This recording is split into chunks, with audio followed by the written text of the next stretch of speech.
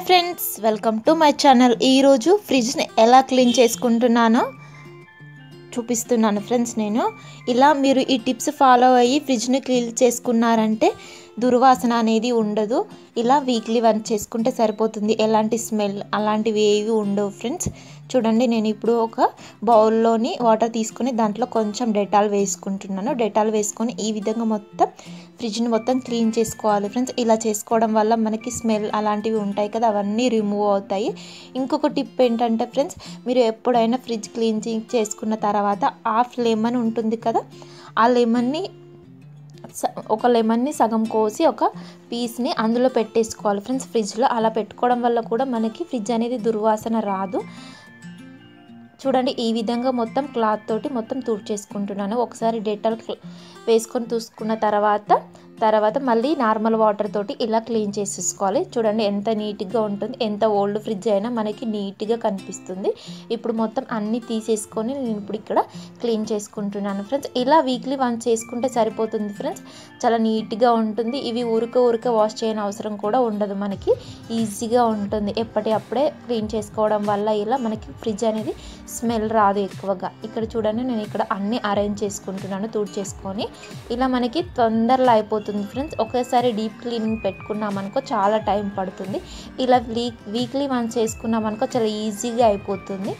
చూడండి, ఇలా నేను ఇక్కడ అన్నీ అరేంజ్ చేసుకుంటున్నాను. ఎక్స్ట్రా అవన్నీ తీసేసుకుంటున్నాను. ఇక్కడ మొత్తం సైడ్లో అవన్నీ క్లీన్ చేసుకుంటున్నాను ఫ్రెండ్స్. ఇలా చేసుకొని ఇక్కడ సెట్ చేసుకుంటున్నాను. ఇలా సెట్ చేసుకొని ఇక్కడ వెజిటేబుల్స్ అవన్నీ అరేంజ్ చేసుకుంటున్నాను. ఇక్కడ ఇవన్నీ క్లీన్ చేయడం అయిపోయింది ఫ్రెండ్స్. ఇప్పుడు సైడ్కి చూసారు కదా, ఇక్కడ నేను క్లీన్ చేసుకుంటున్నాను. ఇలా ఎగ్స్ అవన్నీ పెడతాం కదా మనము, ఒక్కొక్కసారి ఎగ్స్ పగిలిపోతూ ఉంటాయి.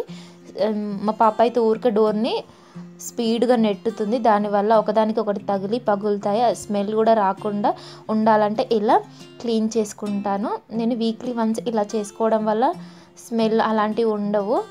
చూడండి, ఇక్కడ అన్నీ రిమూవ్ చేసుకొని నేను ఇక్కడ క్లీన్ చేసుకుంటున్నాను. మా ఫ్రిడ్జ్లో ఎక్కువ ఐటమ్స్ ఏమీ లేవు ఫ్రెండ్స్. మేము మార్కెట్కి వెళ్ళలేదు, అందువల్ల ఎక్కువ ఏం తెచ్చి పెట్టుకోలేదు. చూడండి, సింపుల్గా ఉంటుంది.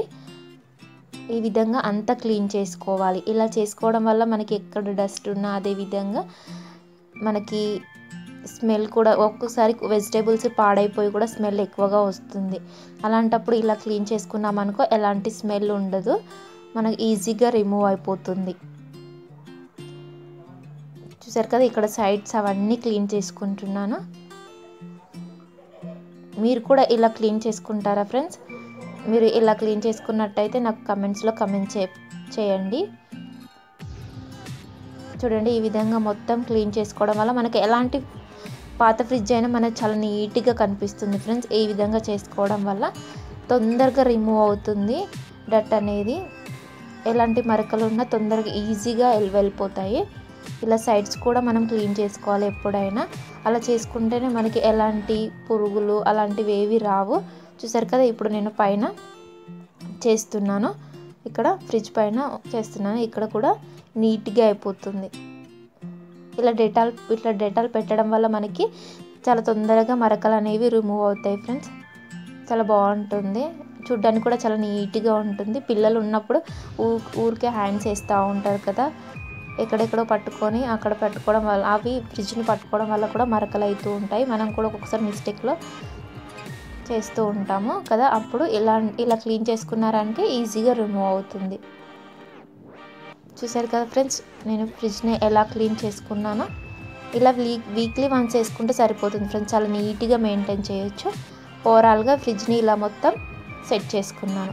మీకు ఈ వీడియో నచ్చినట్టయితే లైక్ చేయండి, షేర్ చేయండి, మా ఛానల్ని సబ్స్క్రైబ్ చేసుకోండి.